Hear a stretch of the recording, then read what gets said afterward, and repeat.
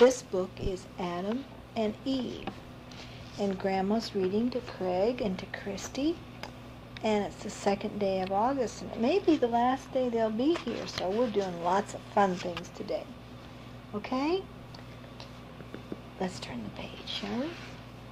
At the beginning of the world, there was a man called Adam and a woman called Eve. They lived in the most beautiful garden you can imagine. It was called the Garden of Eden. And every kind of tree and flower grew there, and every kind of animal lived there too. They don't have clothes in that days. No, they didn't have clothes in those days. There were horses and giraffes and crocodiles and cows, monkeys and hares, and there were sheep and dogs and goats and tigers. And a porcupine? Well, you guess so. There were leopards and kangaroos, hedgehogs and foxes, beetles, butterflies, frogs and lizards. There were fish in the river and birds in the trees. Turn.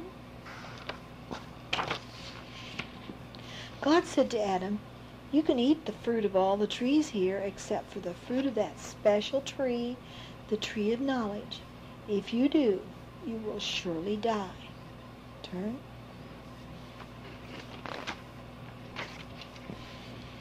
Adam and Eve were very happy, and God had told all the animals to do whatever Adam and Eve asked.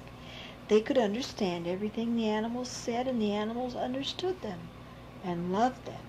Turn. But there was one animal in the garden who did not like to be told what to do, and that was the serpent. Why should Adam and Eve order me around, he thought.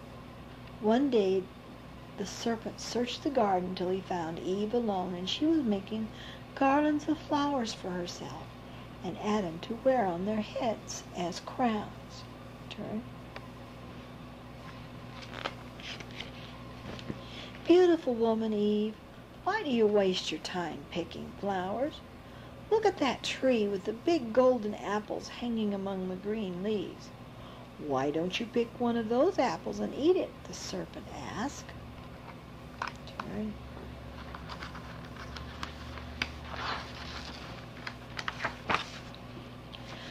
God told us not to eat the fruit from that tree, Eve said.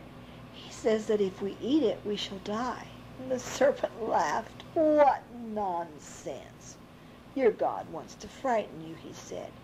If you ate the fruit of this tree of knowledge, you would know as much as he does, and he wouldn't like that.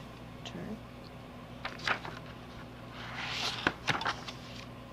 The serpent's narrow head and forked tongue pointed toward a beautiful apple hanging low from the tree of knowledge.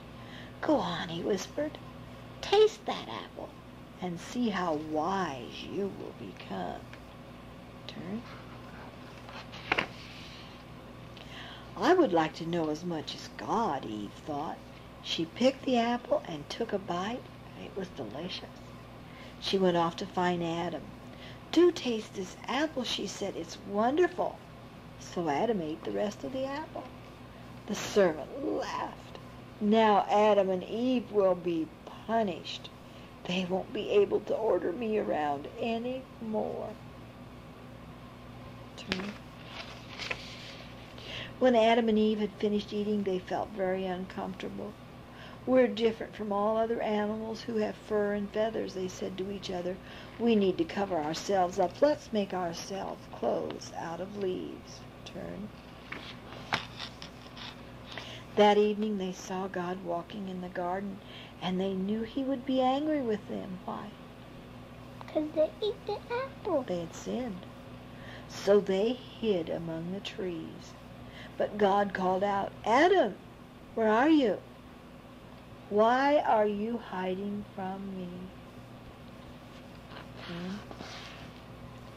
We didn't want to see you until we had some clothes to put on, Adam said. Then God was angry. Have you eaten the fruit of the tree of knowledge, he asked. Adam said, Eve gave it to me and I ate it. What have you done? God said to Eve. The serpent beguiled me and I ate. answered Eve. Turn. God punished Adam and Eve. You must leave the Garden of Eden, he said, and you will have to work hard for your living and grow your food yourselves. So Adam and Eve were sent away. Doesn't look very pretty out here, does it? The animals are here. Okay, you want to turn? And the persons and the animals are sad, aren't they? Probably. Sure. God was angry with the serpent too. From now on, you and your children will have no legs and will eat dust. Ever since then, snakes have had to creep along the ground on their bellies.